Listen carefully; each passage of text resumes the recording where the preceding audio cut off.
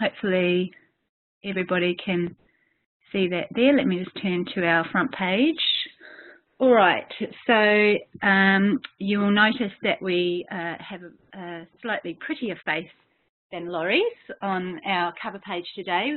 Today we're going to have a guest speaker, Jessica Smith, who is joining us, and I'll introduce her very shortly. On the screen there you will see her email details, and Jessica is more than happy for you to contact her at any time if you have any queries around copyright, which is what she's going to be talking to us about today.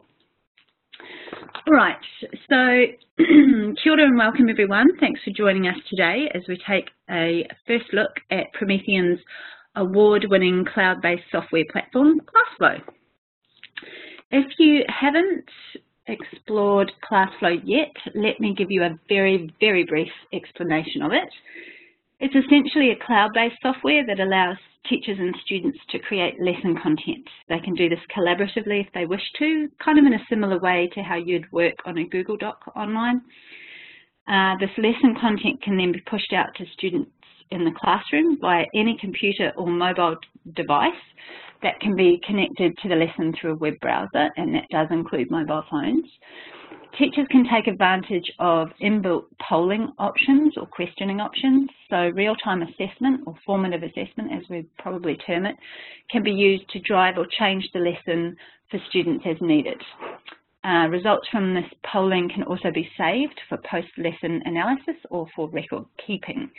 ClassFlow started out as an idea to provide users with some basic whiteboarding software capabilities and polling options in the cloud, and it has evolved into the entirety that it is today. There are so many features in ClassFlow, and we simply don't have enough time to cover even a smidgen of them today. So I'm only going to focus on some simple but useful elements that should at least get you up and running with ClassFlow if you want to give it a go in your own classroom.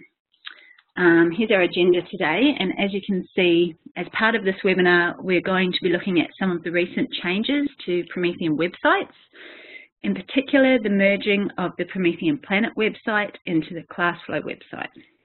And this is where we're actually going to start today, mainly because we probably have a lot of Active Inspire users out there who might be in a bit of a mild panic with the Planet website seemingly disappearing, but I promise you it has not disappeared, it has merged.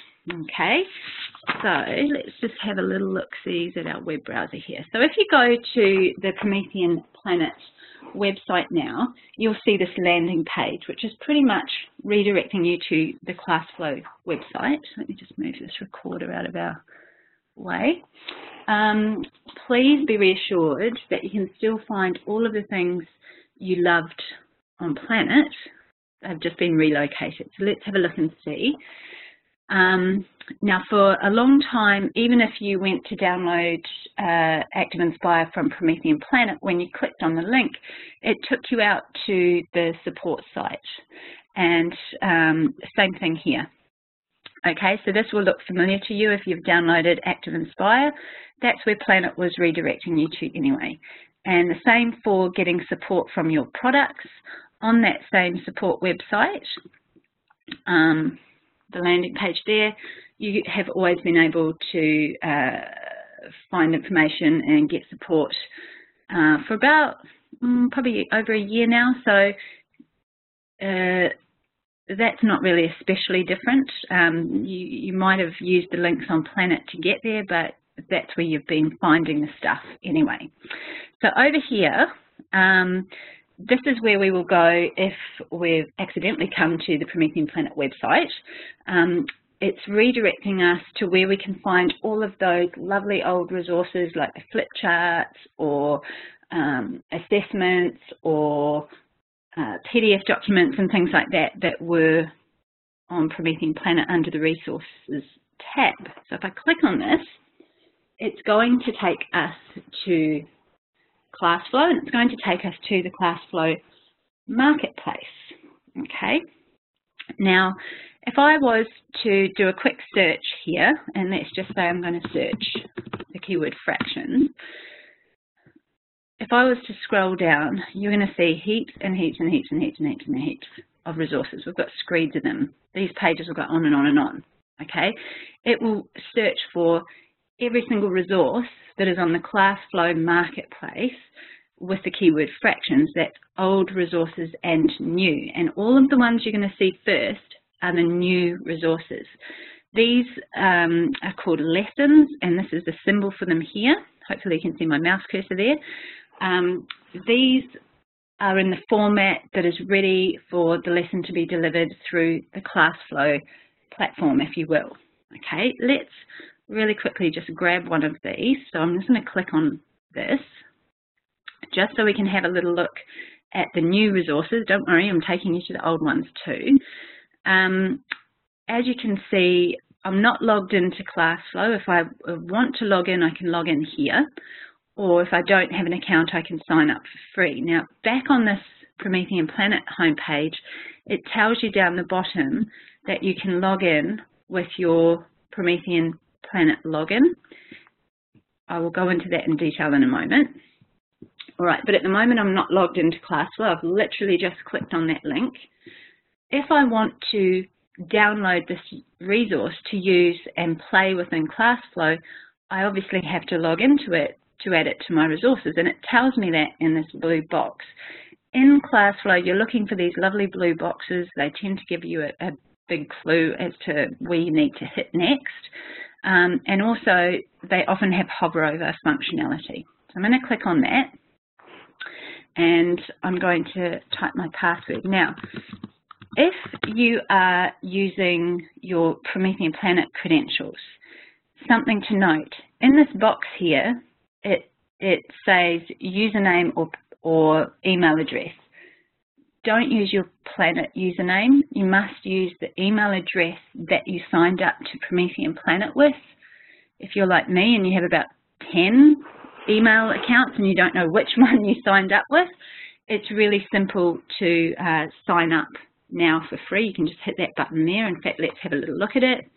We're obviously going to sign up as a teacher. It's a really simple box. Okay, very easy. Oops, go back one more. Okay, just log in.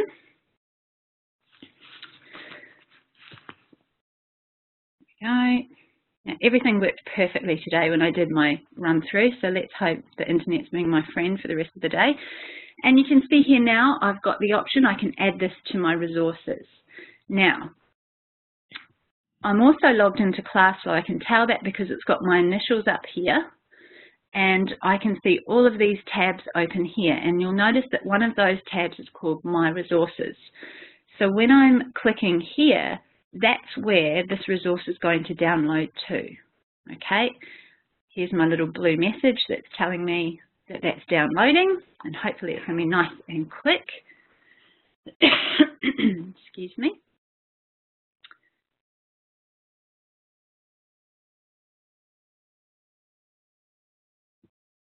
Oh, must have chosen a big one. This area here that it's taken us to, there we go, successfully added, is a bit of a preview. So I could have come through and had a look at all of the thumbnails here, and you can see that these are quite nicely made resources. These ones have all been made by the ClassFlow team. All right, so I'm not going to go in and have a look at the resource in my resources yet, because I want to go back to the marketplace and show you where to get the old resources. All right, so let's click there. I'm going to do my fractions keyword again, and let's talk a little bit about the marketplace. Actually, I was meant to introduce Jessica before I did all this, but never mind, I'll go off on this tangent and then I'll introduce you, Jessica.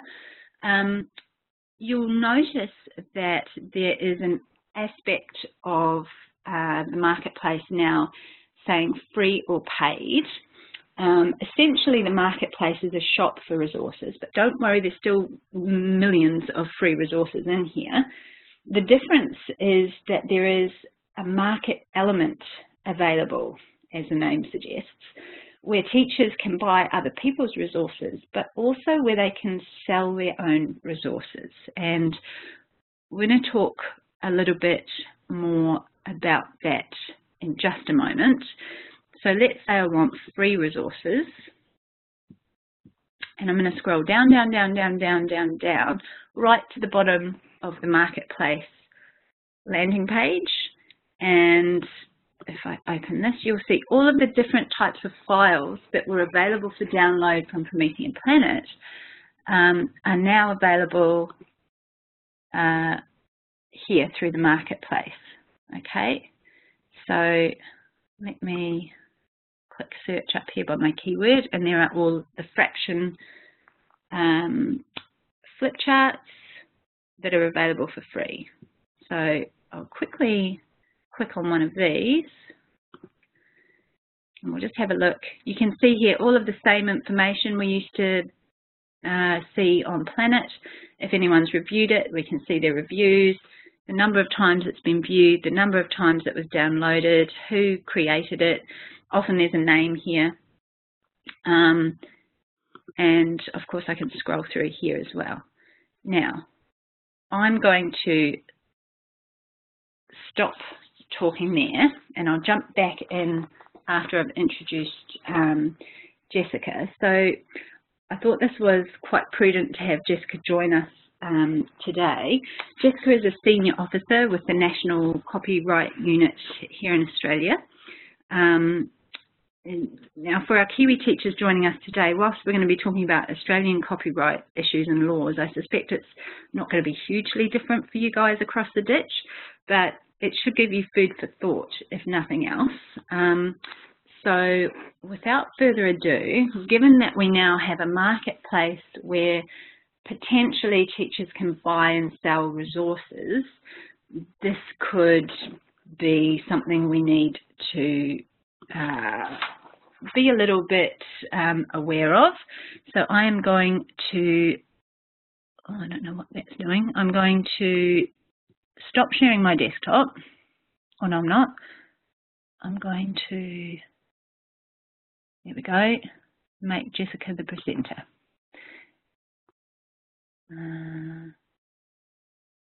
Right. Okay, so that should be passing to you, Jessica. You might need to unmute yourself there. Okay, hello everyone. Thanks, Claire. Let me try to get my screen shared.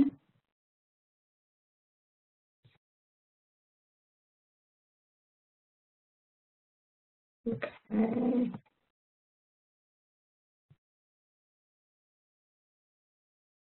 Okay, can everyone see that now? Yeah, we can see that. Okay, great. So thanks, Claire. Sorry, I've got a dog in the background. Hopefully he'll be quiet. So as Claire said, I'm Jessica Smith from the National Copyright Unit. We're responsible for copyright policy and administration for the Australian school and TAFE sector, and this involves mostly three very broad activities. We manage the obligations under the educational copyright licenses for here in Australian schools, which we're going to discuss today. We advocate for better copyright laws on the school and TAFE sector's behalf. We also educate the school and TAFE sector regarding their copyright responsibilities. And we mainly do this through our presentations, our website, an online course that we offer, and advice calls and emails. And I'll touch more on this information at the end of the presentation. So in this short presentation today, we're going to blitz through three areas: what copyright covers, what you can do with copyright material, and some smart copying tips. And today is, like I said, a very short presentation, so I'm just going to touch on these topics, and at the end I'll mention where you can get some additional information. So very quickly, copyright covers two very broad areas: what's called works, which are artistic, literary, musical, and dramatic works, and then what's called other subject matter, which is your films, sound recordings, broadcasts, and published editions. So copyright has the potential to cover a lot of different material types. And copyright, in essence, gives the copyright owner the right to do exclusively three activities: copy, perform, and communicate to the public the copyright material.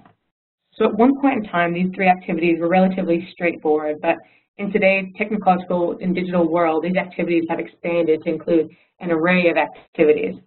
So at one point in time, copying meant going to a photocopier and making a copy. But now it also includes scanning, downloading, uploading, printing, saving to various devices. And then the performance activity covers playing films and sound recordings in class, reading a book or a poem, playing instruments. And the most recently added copyright activity is what's called a communication, which is when you make something available to students online, you email it to students or other teachers, or you display something in the classroom. So here I'm going to quickly just take a second to kind of talk about copyright ownership, which is what Claire was talking about earlier with the new marketplace. So remember, copyright gives the owner the exclusive right to do certain activities with copyright material. So of course it's important to first understand who the owner is. And this can get tricky in employment situations, but in most circumstances, employment contracts will state that any materials created by an employee during their course of employment will belong to the employer. So this is especially relevant in today's world, digital world, and with websites like Marketplace that allow teachers to sell the resources that they create.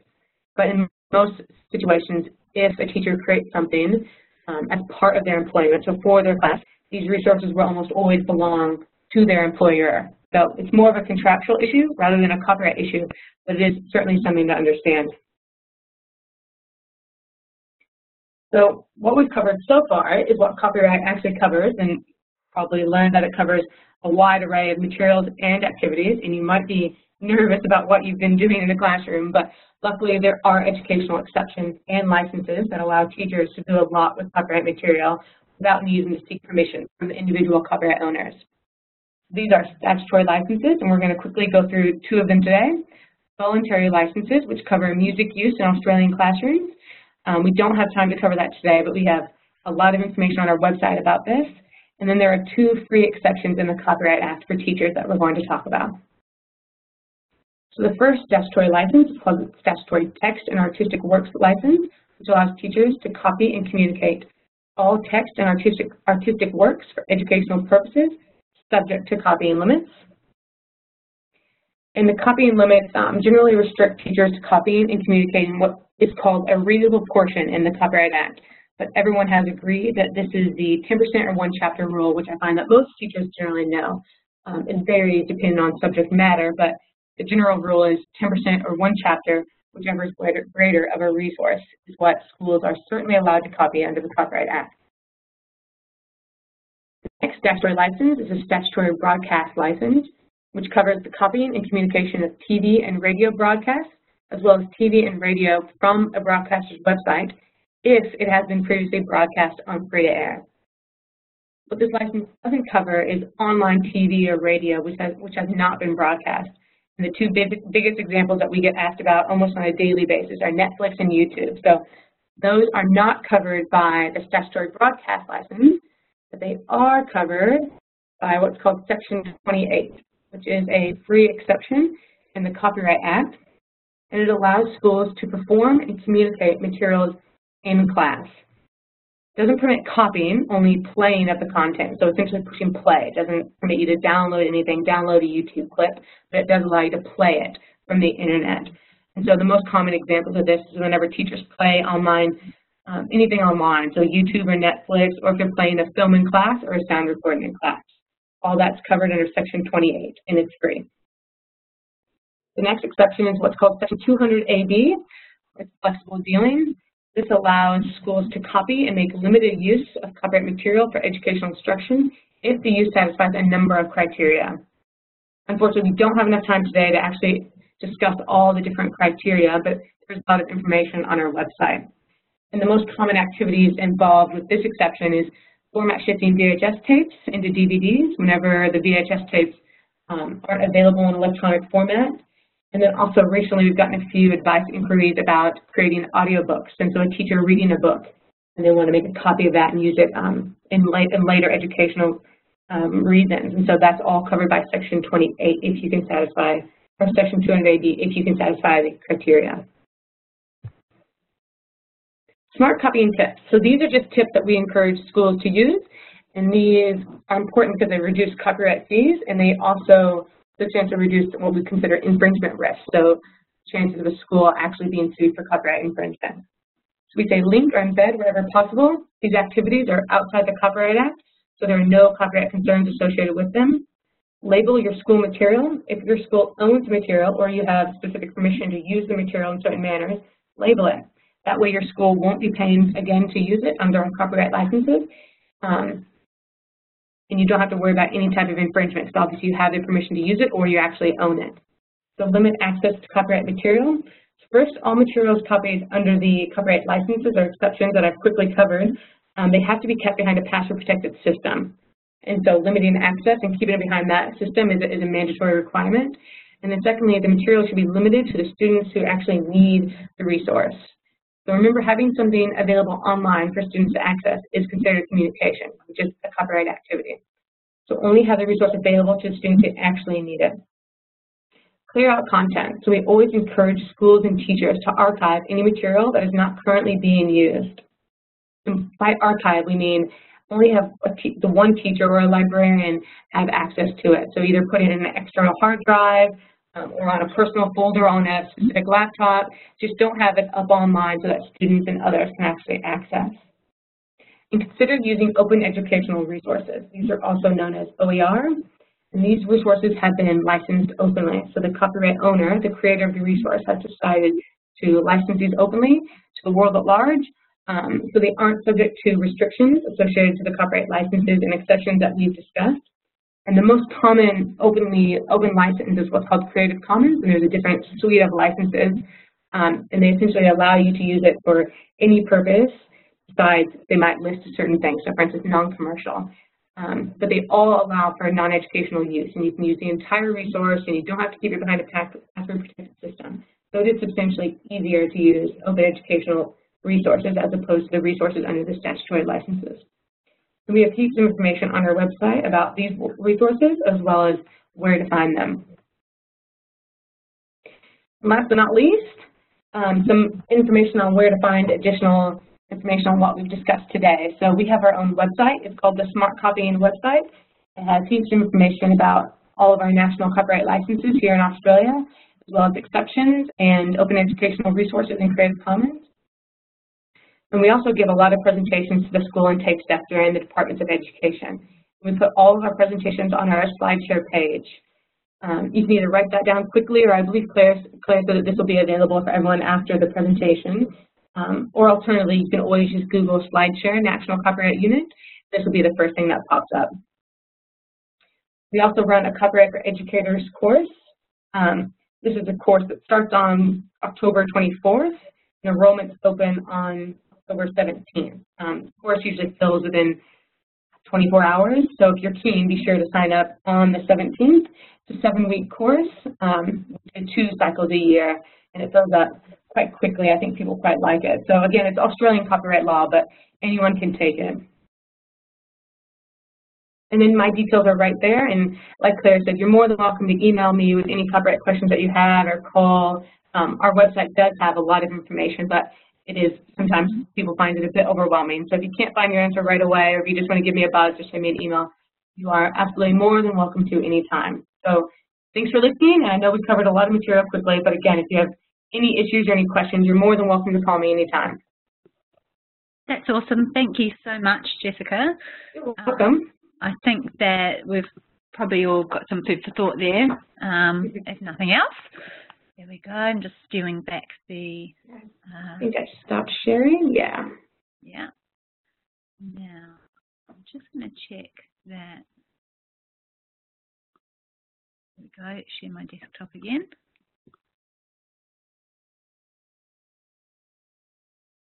There we go. Okay. Now, I'm hoping that that all recorded. Yep, it did. Fantastic. You were so fast too. Well done. Okay, so let's jump back on where we left off. We were looking at downloading resources from the marketplace. Here is an old resource, so this is a flipchart resource, and I can already see the rolling of your eyeballs and hear your groans from here when I tell you that if I want to download this flip chart to be able to download it to my computer so that I can play it in ActiveInspire or open it in ActiveInspire, it's a two-step process. So my only option here is to add this flip chart to my resources. That's not my resources on my computer, it's not my resources in ActiveInspire, it's my resources in ClassFlow. So I've got to click on this button to add to my resources, and let's hope I've chosen a small flip chart file so it doesn't take too long. Okay, fantastic, that was successfully added. And remember I said that there are often tooltips that pop up when you hover over things, and you can see when I hover over that successfully added button, it prompts me to click here to go to my resources. I'm going to use this button. I could have used the tab up the top here because I am logged into ClassFlow, remember, and that will take me to the folder. It's actually a shortcut to use this button because it takes me directly to the folder where that resource has downloaded to. So I'm in My Resources and my Marketplace folder. So over here, if I'd clicked on my Resources tab, you can see all of the things that I've got in my resources. I've got a lot of folders there that you wouldn't have because I've created quite a few myself, but I've got access to other resources that I might have stored on any of these cloud drives or cloud accounts, and I've also got access to other resources here. You will have this showing in your resources too. So in the Marketplace folder, I can now see two items which have just downloaded here. Okay, here is my flip chart, and here is my equivalent fractions with denominators that you might recognize. I'll just move this out of our way as what I just downloaded, the new resource. Okay, so this one is ready to deliver straight to a class through ClassFlow. This flip chart I've downloaded is a flip chart file. I can't play this to a ClassFlow class at this point in time. What I've got options to do is here, this little arrow on the right, I can download it. So I'm going to click that, and you should hopefully see the lovely familiar little symbol there, multiplying fractions.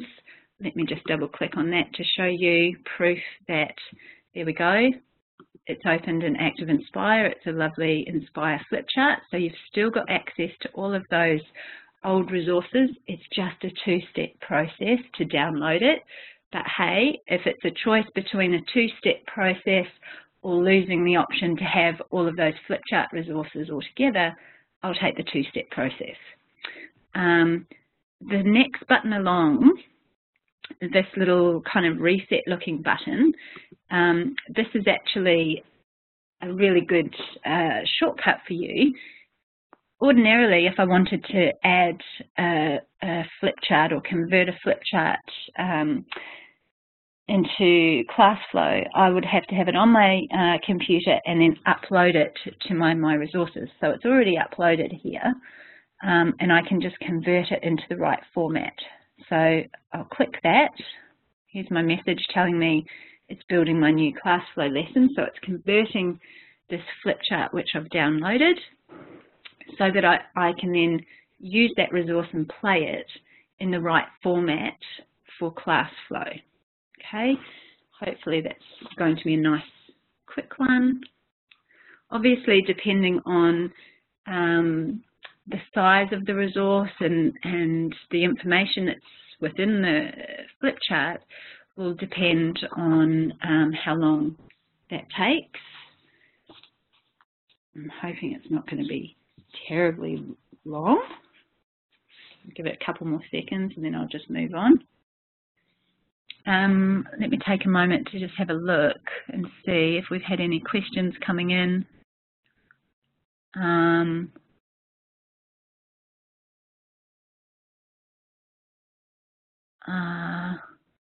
Some people are having problems with their audio, I think.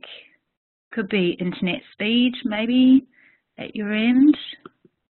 Okay. So we can see here our flip chart is now a ClassFlow lesson and it's ready to deliver. And where are we? There it is. So the difference here you can see in the symbol. This symbol for flip chart is a circle and it has the thumbnail of the flip chart cover page on it. This little symbol here, this green symbol, denotes the lesson format, which is how you deliver a lesson, or essentially a flip chart, a series of pages to your class in ClassFlow. And you can see over on the right hand side here a blue button. I can deliver that to a class. Okay. Now, one thing I'm going to point out, you'll see a difference between these two symbols. So this symbol here denotes a lesson. It's bright green. This symbol here also denotes a lesson, but it's faded and there's a little padlock on it. That's because the person who has created it chose to publish it. So I have the option sometimes to publish, which means that people cannot edit it or make changes to it. So what you might find with quite a few of the resources that you're downloading from Marketplace, just be aware that they might not be editable. Okay, now we sort of started in a little bit of a strange place. I wouldn't normally start with the Marketplace when I am introducing ClassFlow, but because we had the opportunity to have Jessica join us, I thought it would be great to have her at the beginning so she can head off and do what she had to do. She's a very busy lady. And also, because of the changes with the ClassFlow and the Promethean Planet websites merging, I thought it might be good to kick us off in the Marketplace there. Okay, but let's come to our home screen here and go back to a bit of a more traditional overview of ClassFlow. Sorry, Claire, we just have a question here from Rachel, and this is just asking if it's possible to store the flip charts that the most downloaded on ClassFlow like we used to do on Planet. I don't think so. I don't think that's an option. Let's just go and have a quick look, but I don't think so. These are your only options here. That's not available yet. I think you will. It might be something that comes on the next release. Yes, yes. If you want to suggest it, if you go to the forum, like the community, you can make suggestions, and that could be something that you could suggest. I haven't seen a roadmap, so I don't know if it's already on the roadmap for the Marketplace, but it's certainly worthwhile suggesting that. Okay, so I'm going to jump to the home screen. Thanks, Yvette, for bringing that to my attention. Okay, so one of the great, fantastic things about ClassFlow is that you have really great support on how to use it right at the tips of your fingers.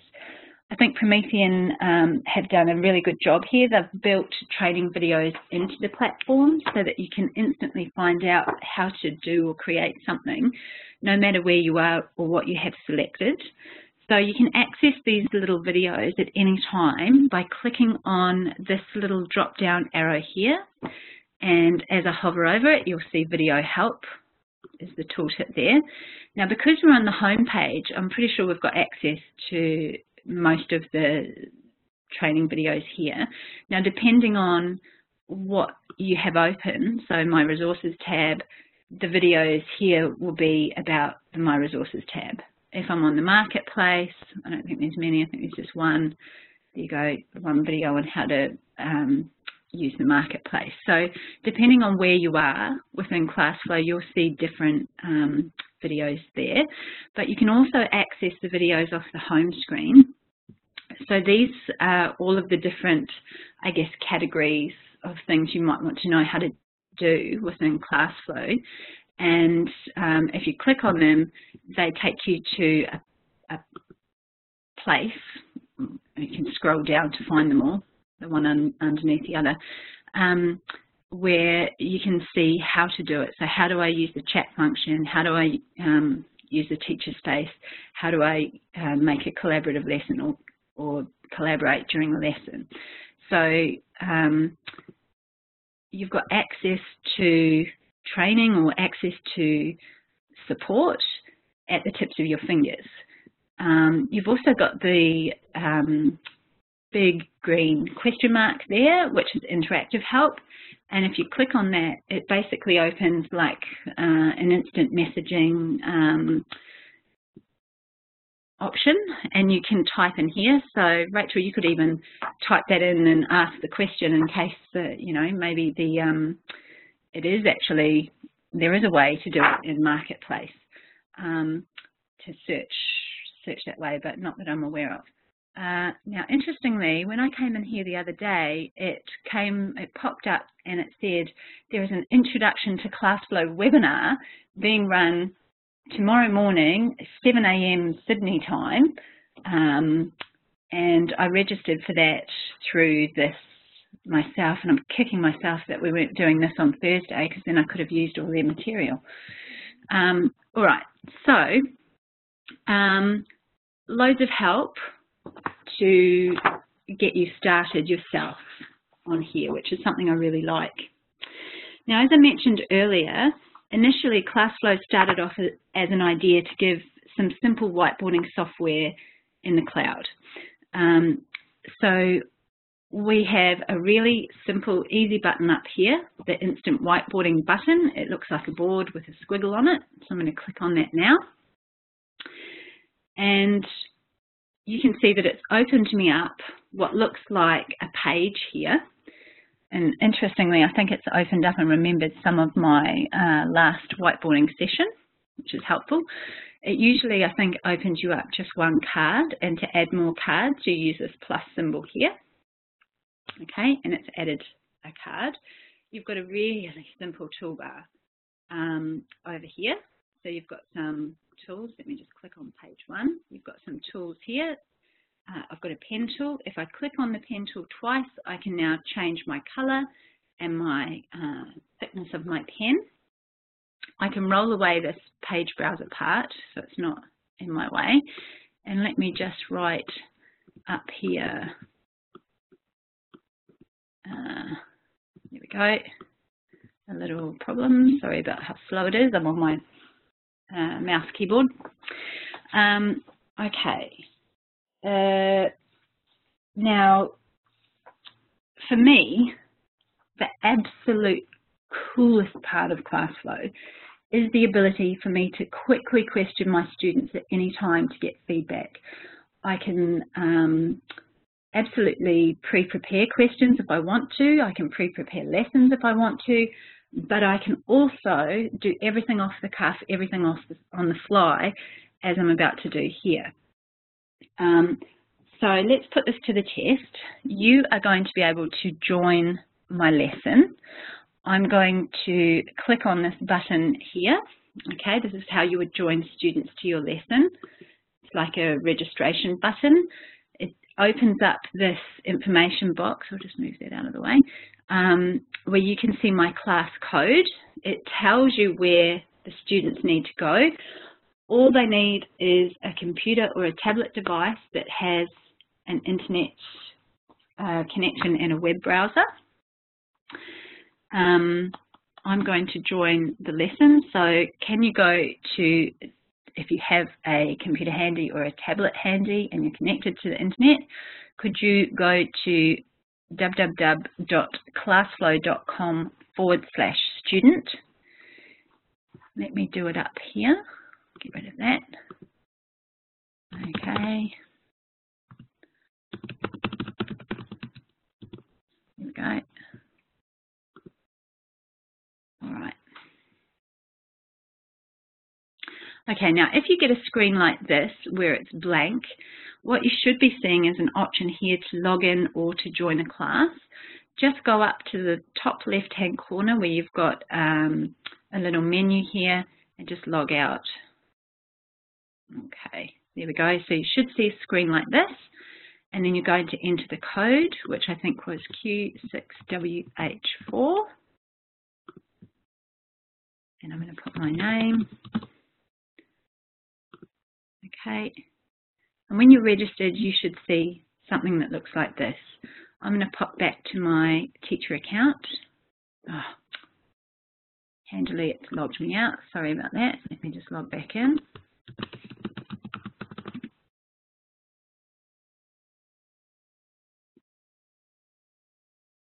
Okay.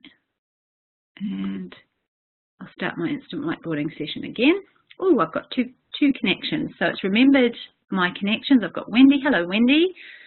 Thank you for being able to jump on. I'm also going to join my iPad, which I've got over here, Q6WH4. I'm going to have at least 3 students, I hope. And I'll call this Bob. Here we go. That should join. So anyone else that, oh good, Judy, John, great to see you. Oh, look at them all. Look at you all there. That's great. Okay, so I'm just going to quickly write up while you're all joining there.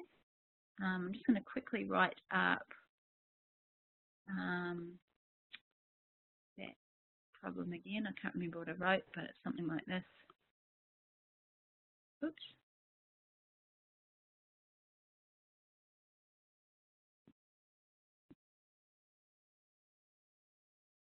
I think I saw someone pop up trying to join, but it's taking a little bit of time. And that is the one downside, I guess, of ClassFlow. You are reliant on the internet and the speed of the internet. Now, for me, I'm quite lucky because I've got a little 4G modem that I'm running off sitting right next to me with full reception. So I'm reasonably fast on my computer here. Now, depending on your internet connection at your end is how fast or slowly things will travel backwards and forwards between us. Okay, so let's give people maybe half a minute more so that I can find where I was up to.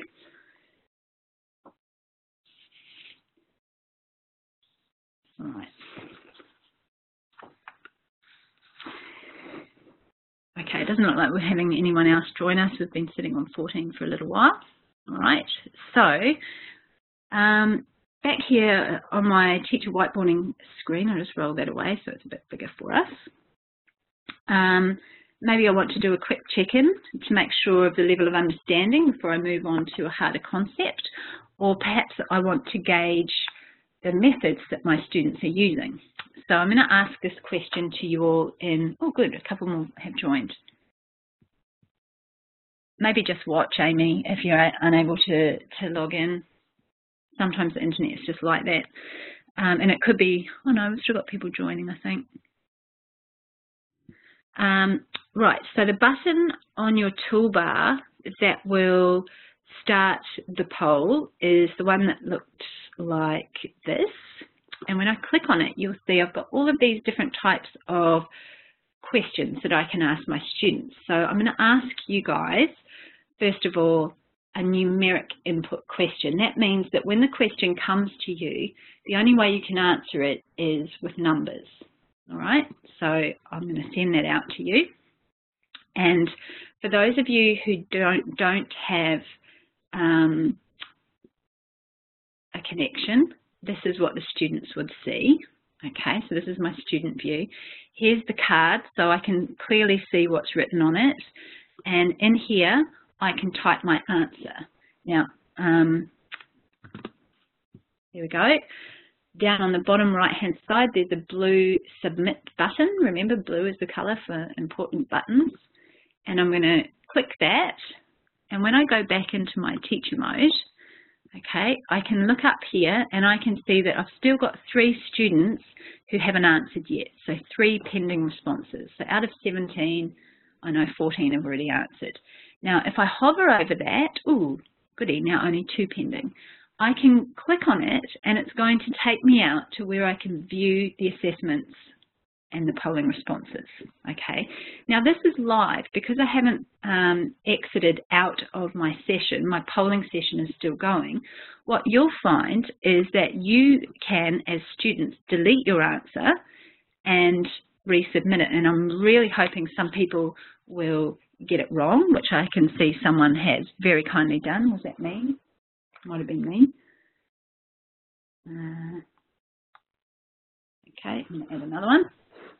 So if you have a go at changing your answer, let me show you what that would look like. Okay, I just highlight it,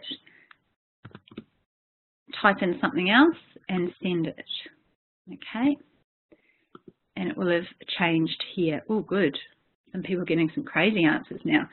Now, you'll notice that it's automatically on anonymous mode, so that if I want to do this and look at the results whilst I might be attached to the front of room device, if I'm at all worried about my students' reaction to seeing their own name, I can leave it.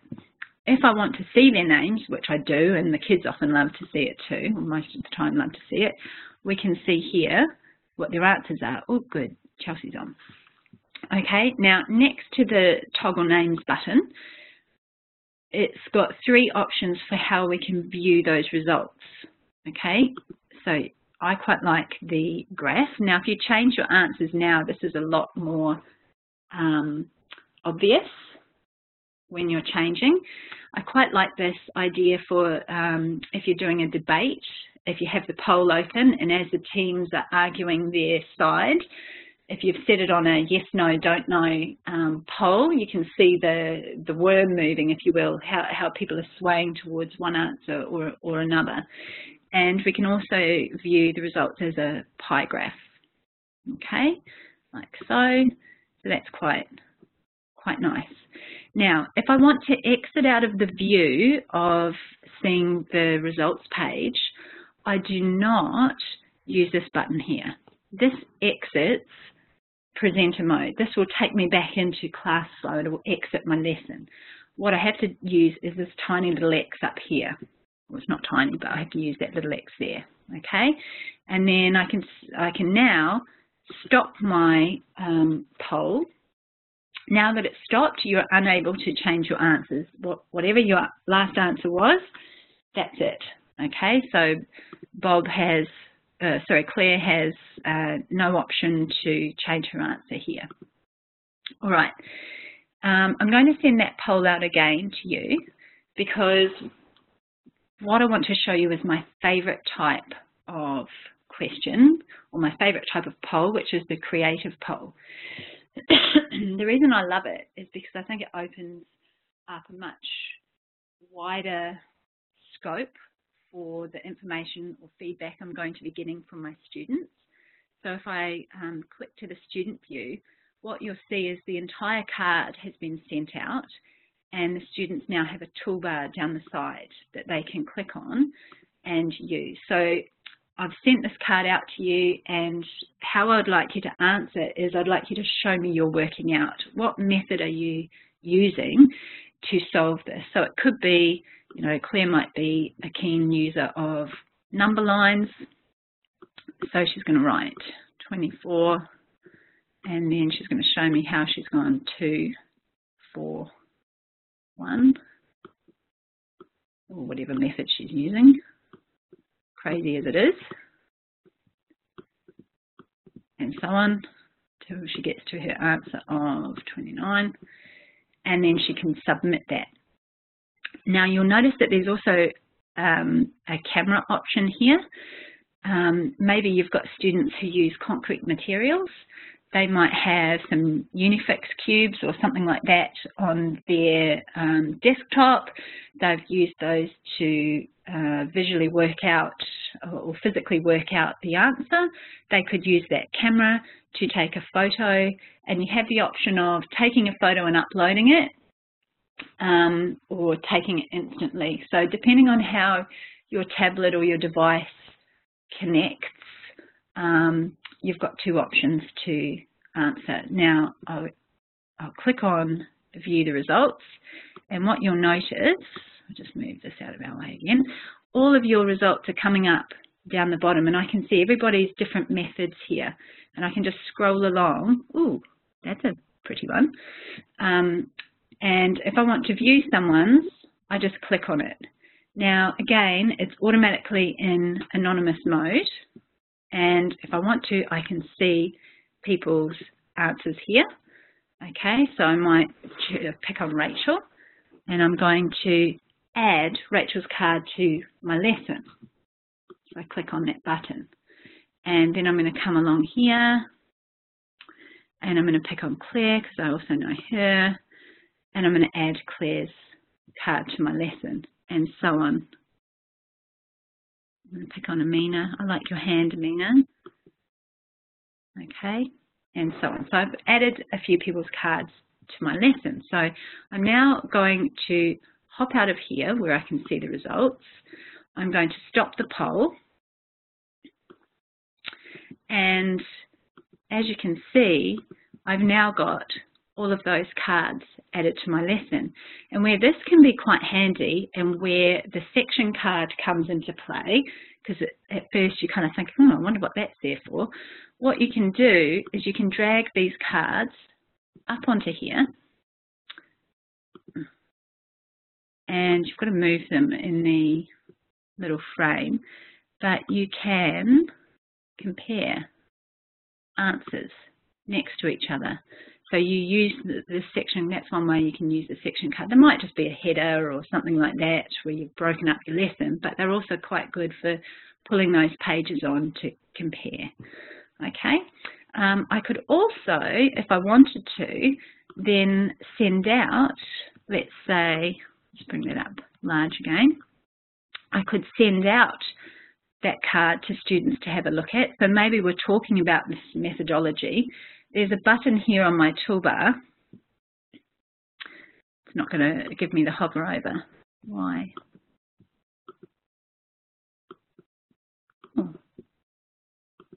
Oh, maybe because I'm on there. I'll close out and I'll close out. That's why. All right. I can now send this card out to the students. I could send it out as a poll, a creative poll, and have students add to it. But if I just want them to view it, I can use that little arrow, and it sends just a card for you guys to have a look at. So if I go to my student, now Claire can really clearly and easily see that card up close, which is quite good, if nothing else, for visual impairments or being able to read the material on the card clearly. Okay, so we're in a huge hurry today. We've almost reached the hour mark already, and we've barely covered anything. So I'm going to exit out of our instant whiteboarding session. Oh, before I do that, I just want to show you that at any time during the session, I can come back and have a look at those results. And it shows me all of the different polls that we've done. Okay, so there was our, I've taken my ones from earlier today. There were our results there, okay, and our creative results there. So I can view them at any time. All right, I'm going to exit out of here, and we're going to jump into the My Resources area, because really quickly I want to go over how you would create or pre-create your own lesson.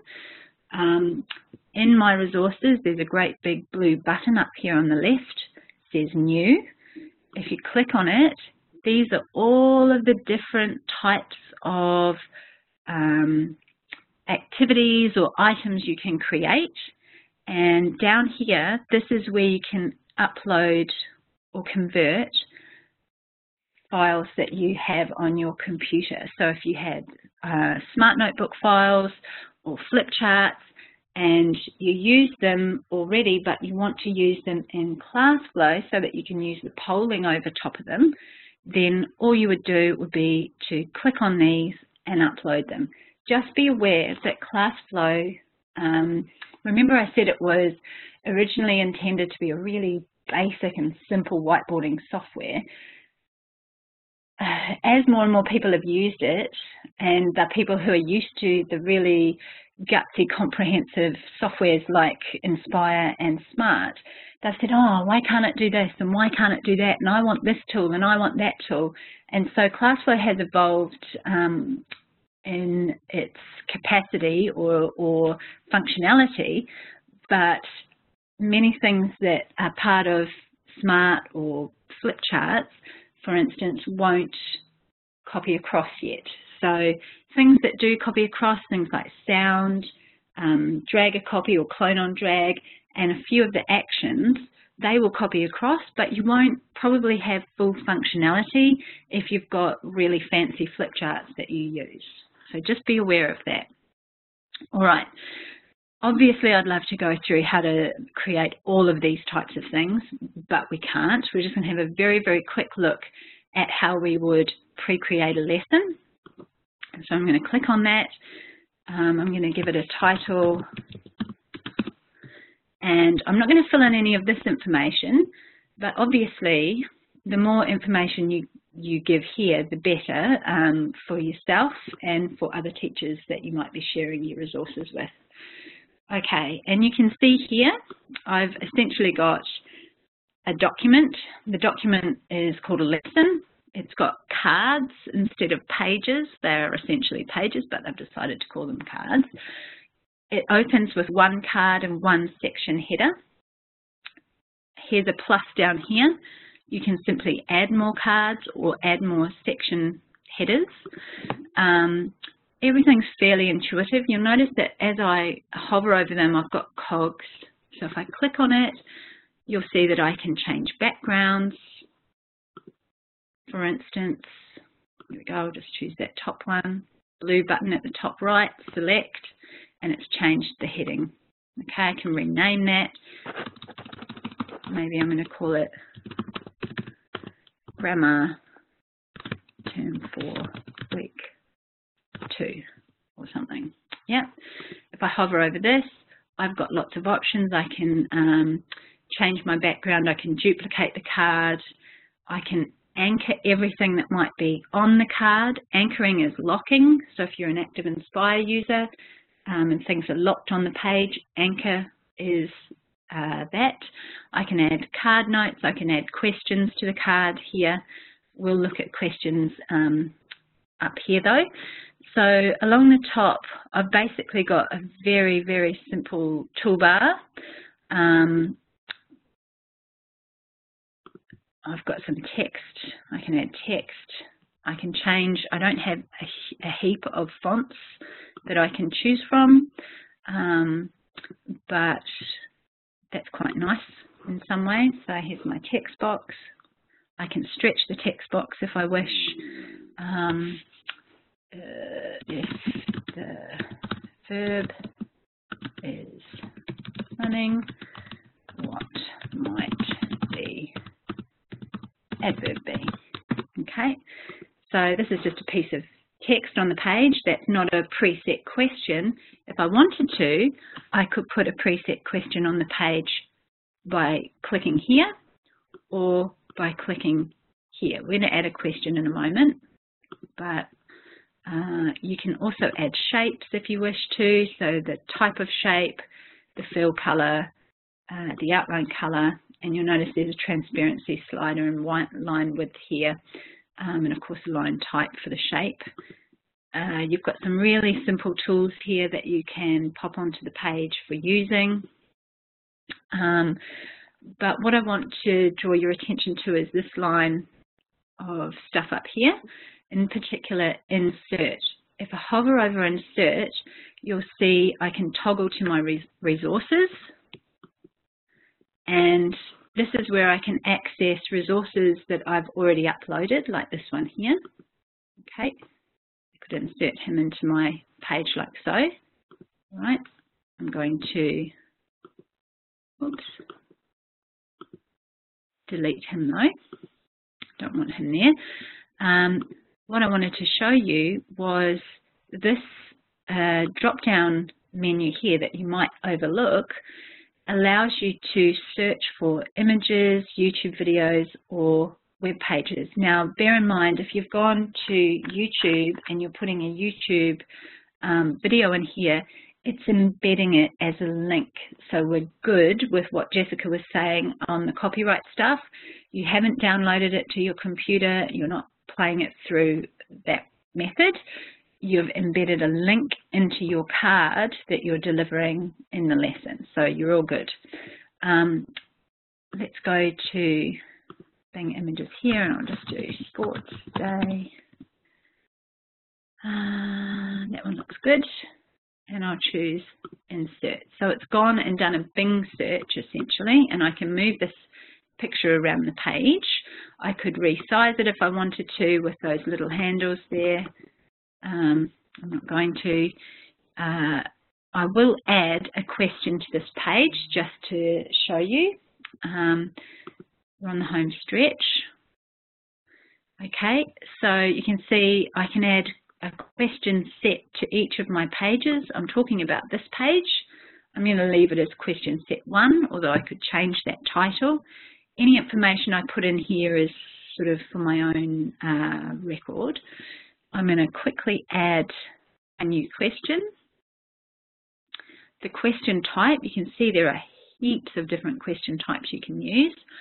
I want to do a creative response, because in this instance, what I'm going to ask my students to do is use your pen or text tool, because they've got a toolbar, to add as many verbs to the card as you can see happening in the picture.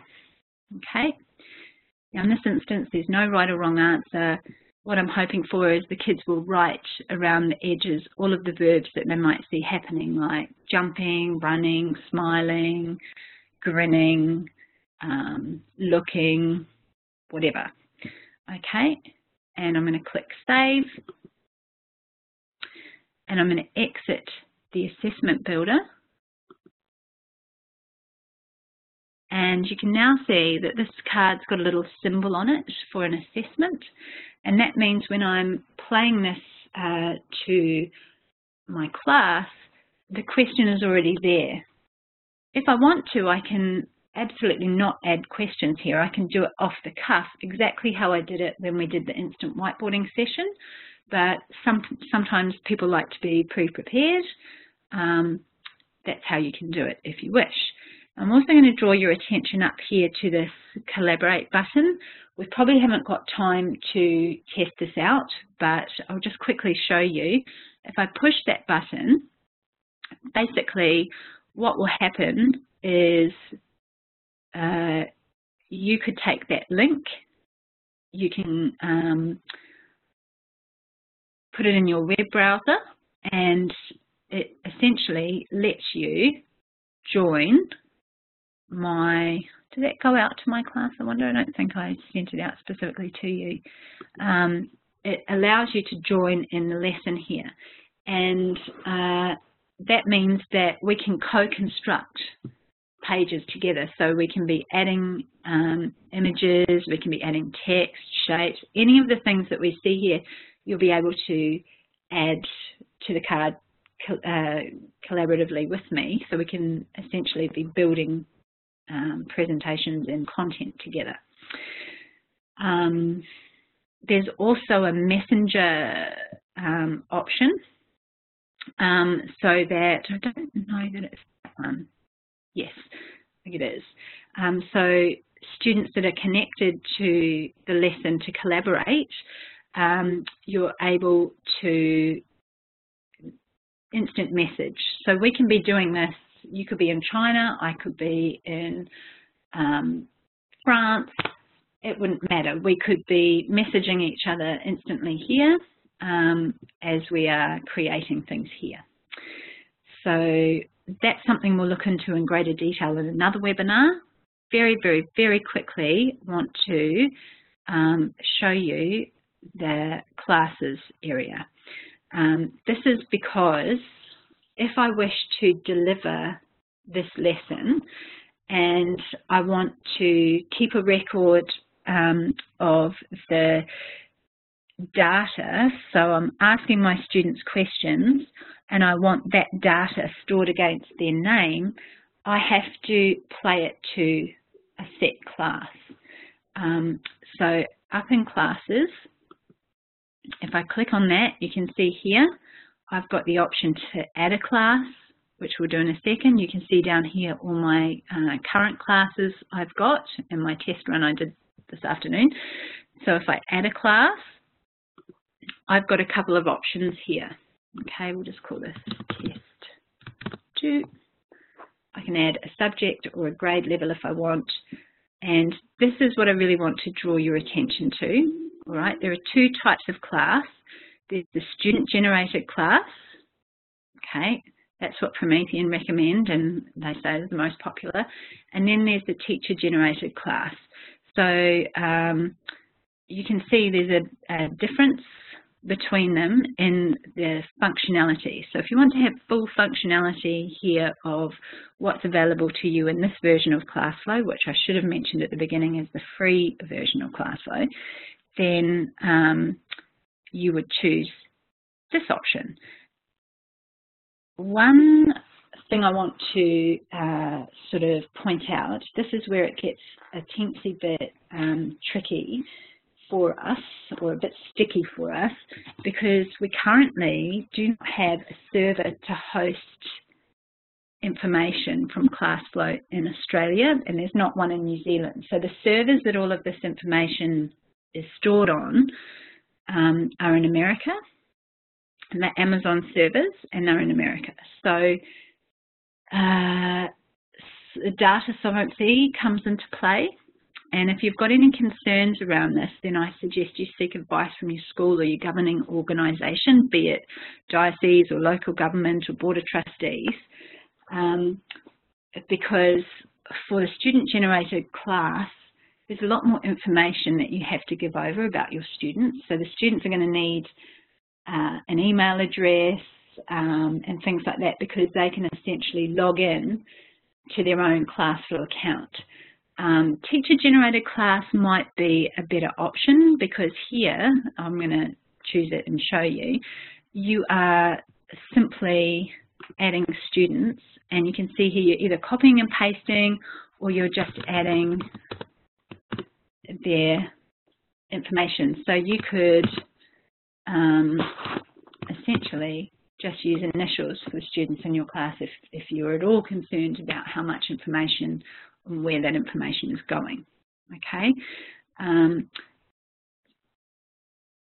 you don't have to create classes. You can use just the instant whiteboard functionality of ClassFlow, but if you want to start making use of more of the functionality, then you're going to have to start creating classes. I'm going to leave it there because we're already over time. I know that it was a bit of a rushed session. We sort of covered a little bit here and a little bit there, but fear not, we're going to cover a lot more of ClassFlow in the future. Thank you so much for joining us. Hopefully you've seen enough today to at least pique your interest and go and investigate it a little bit further yourself. There are all of those videos available. You can drop us a line at any time. We're really happy to help you out and answer any questions. So again, we've barely sort of hit the tip of the iceberg with what ClassFlow is capable of, but hopefully you've got enough to get you started. So thanks very much everyone for joining us today, and we'll see you next time.